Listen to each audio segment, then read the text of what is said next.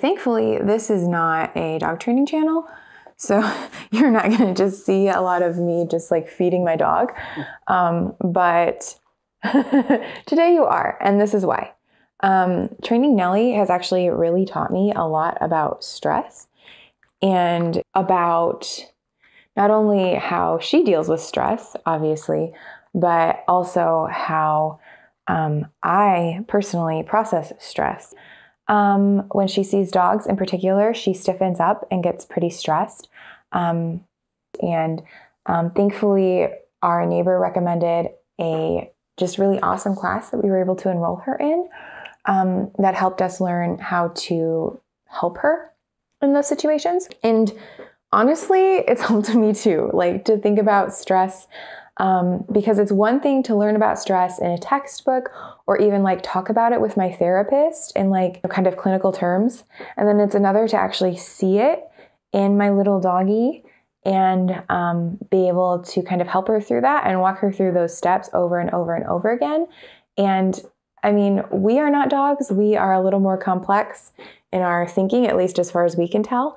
But there's a lot that I've learned from just observing her stress response and how we have to help her work through that has been really helpful for me. So that's what we're going to talk about in today's video, and we have a cute little guest to help us. So the first thing with Nellie is that her stress starts with a trigger.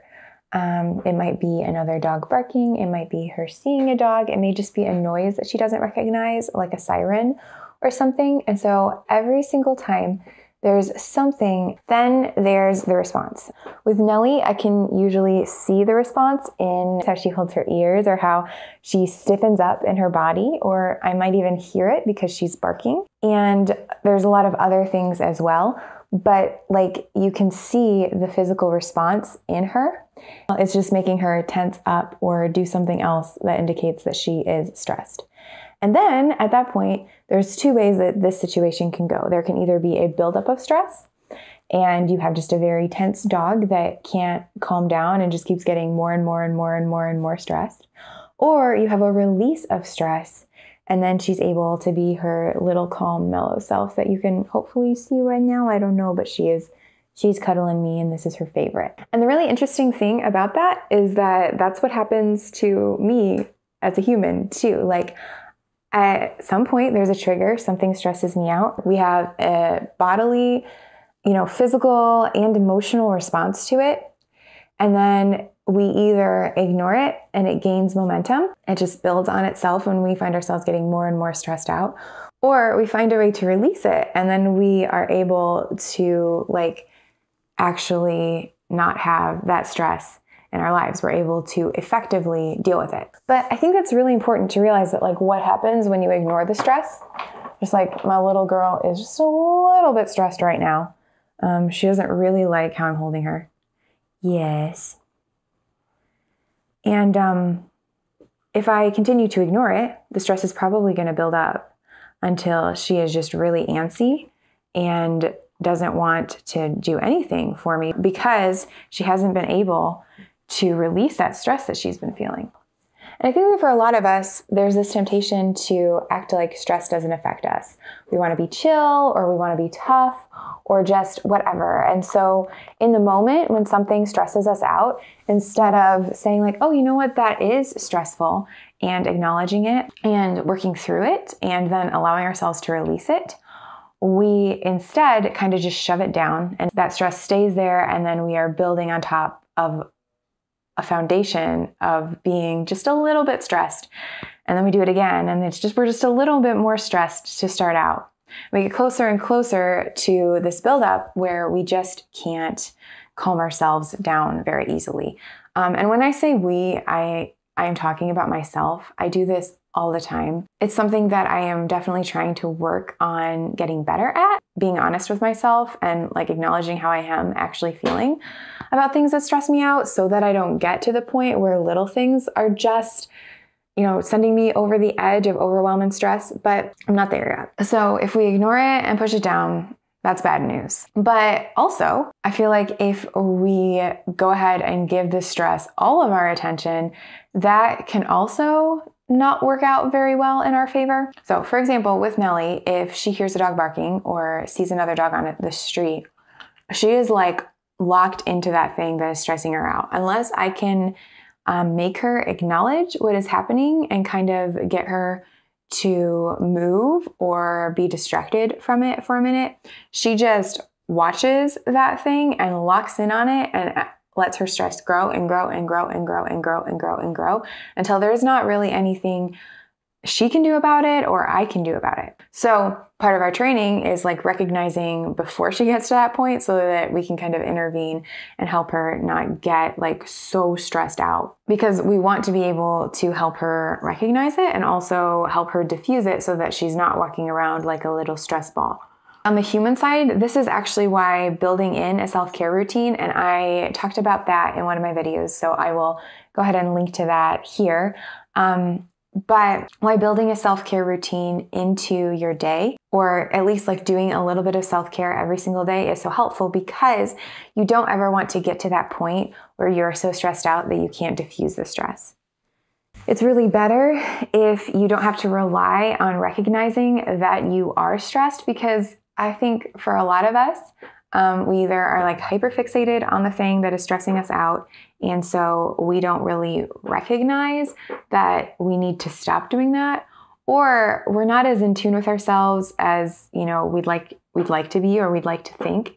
And so recognizing when we actually do need to diffuse our stress or having time to do it when we need to can be a little bit dicey.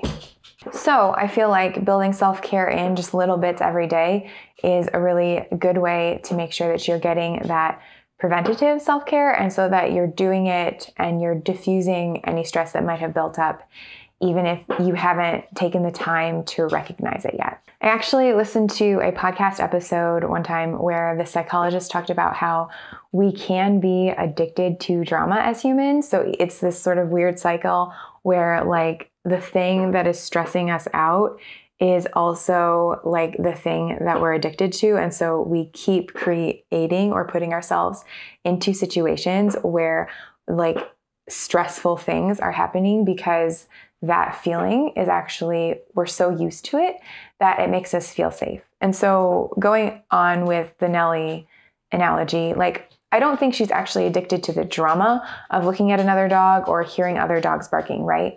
But she has been conditioned through whatever events in her life. I don't know, because I've only had her as part of my family for a little bit. But she's been conditioned to think that if she knows what other dogs are doing and she lets them know that she's tough or where she is or whatever is going on through her little doggy mind when she decides she needs to bark at another dog. Like, I can't speak to her, but I'm pretty sure that that's why she's so fixated on what the other dogs are doing, is because she wants to know if she's going to be unsafe. And I think that's relatable too. So often we stay closely connected to the very things that stress us out, you know, social media, inboxes, whatever, because they give us a sense of safety or control. At my last job, I primarily communicated with my customers and my coworkers through email. And I knew that like checking my email inbox constantly, or at least like multiple times an hour, didn't actually make me like a more productive employee or a better employee. And I also knew that it stressed me out, but there was like this daily struggle for me about how often I would check my email, because you do have to check it some. And the more often I would check it, the more I felt like I was in the know. And that gave me this like false sense of control, right? The reality was that whether I checked my email a couple of times a day or a couple of times every 15 minutes, I had about the same amount of knowledge, right? Like that stuff was all going to be there when I checked it. But in my mind, checking it more often gave me this sense of control. And so it was really addictive, even though I also knew that it was causing me a lot of stress to be constantly interrupting my day and checking my email that way. So we don't want to ignore the stressor. We don't want to keep stressing ourselves out. So how do we deal with stress so that we are able to like actually release it the way that we try to do with Nellie? And that right there is a really good question. And it's a really hard one to answer effectively in our lives. The first step, obviously, I think we've kind of talked about this already, is acknowledging that it's happening, knowing or becoming aware of the kinds of things that stress you out and being aware of how stress feels to you, because there are emotional symptoms. There are also physical symptoms when you are stressed. It is both a biological and emotional response. And so like knowing how that feels so you're able to recognize it, that's the first step. But it's not the only step, right? Because if you just stay there and you focus on it, you're just going to get more stressed. So the second thing is you need to be able to process through it. If you have not done this with a licensed professional, like a therapist, a counselor, or whatever, I highly, highly recommend doing this. I read a lot of like self-help stuff, and I'm really interested in what's going on in my brain. But honestly, until I started working with a professional one-on-one, I was not making the kind of progress in this area, specifically like stress and anxiety, that I have been since. It is really helpful. So if you have never done that, definitely try it. And if you have done it, use the process that you went through with your therapist. It's hard and I don't like doing it a lot of days, but you go ahead, you process through, you figure out why those things are making you respond the way that they are making you respond, and you give yourself permission to feel the things that you're feeling. And then the third step is you need to do something to release that stress. And this releasing part is the part that I usually forget about, but working with Nellie has really shown me how important it is. With Nellie, we diffuse her stress by playing little games together. I will like make her focus on me instead of whatever is stressing her out. And I will, toss her treats and she has to go find them or whatever. Unfortunately, for most of us, we don't have like a couple of caring humans like following us around all day and trying to pay attention to what we need. So we kind of have to take care of it ourselves. So when you know that you have experienced some stress, you have to be able to do things that just kind of help you release it over the course of living. And this is where self-care comes in, but this is also something that you probably are going to have to do on a as needed basis. So for example, you might exercise, like really any kind of exercise, moving your body is going to be helpful for this. Hello. Walking, running, jumping jacks, yoga, all of those things just to kind of help you get the energy out of your body that the stress has created. Moving physically can be a really good way to get rid of the energy that is kind of built up when you are stressed. Other things that I think are really helpful when I'm stressed are doing something that absorbs my full attention. When I'm stressed, letting my mind wander, even though that's great for like creativity and a lot of other things, is really not the best thing for me, because then I kind of end up in this stress spiral. I stress, then I get anxious, and I get more stressed about being anxious, and it just gets worse and worse. So just doing something that really takes me out of that for a minute and absorbs my attention is really helpful. So like working on a hobby, or maybe even like watching a movie or show that makes you laugh a lot. Like laughing helps release that. Singing, praying, journaling. Really, what's going to work best for you is going to depend on, first of all, the kinds of things you like doing, and how you are feeling based on the stress that you've experienced. And none of these things has to take super long, unless the stress has been built up over a while and you haven't been able to release it. The point is, once you've been able to process through your stress, you need to find something that will help you release that energy that was generated as part of being stressed. I'm talking about energy very much in terms of like when you are stressed, your body starts to activate. It starts to go, okay, like what's going on? It's overused, but like when you're stressed, your body doesn't know the difference between what's happening to you and what you would be feeling if you were being chased by a tiger. And so your body is getting ready for some sort of fight or something. And so you need to be able to do something to show your body that like, hey, we are using the energy and we don't need that anymore. So I don't usually give homework, but if I were to give homework for this episode, it would be this. Make a list of 3 to 5 things that you think you would want to do to help yourself release stress throughout the day as it goes on. And it could be something as simple as taking a 5-minute walk, or, you know, going in your room, shutting the door and dancing.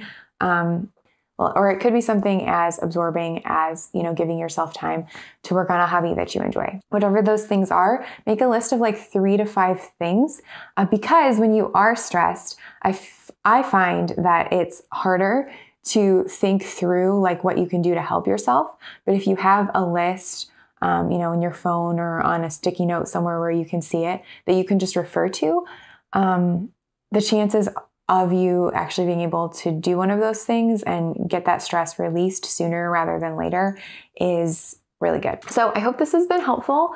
My little Nelly girl, I think, is getting antsy. She doesn't want to be in the studio anymore. So we're going to say bye.